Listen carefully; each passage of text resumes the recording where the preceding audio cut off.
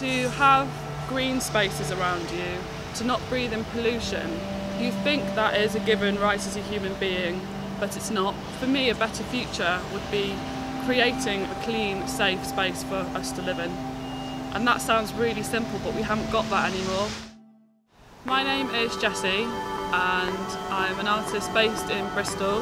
We have made a raised bed with local produce, and we're also creating art sculptures out of sustainable local Somerset willow and reusing recyclable plastics from the scrap store.